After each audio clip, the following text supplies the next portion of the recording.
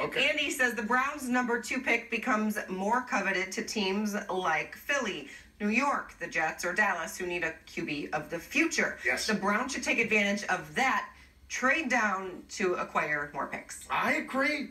I am really in favor of trading down to get picks. You know, it is, when you think about it, isn't it tragic that these last few years we've had all these draft picks that have totally botched them with the previous regimes? All these draft picks that we had compiled by making deals and adding picks. We had more picks than any other team in the NFL. And we botched the 90% of them. It's just, it's mind-boggling. So, yes, I would really like to see them trade down, compile more picks.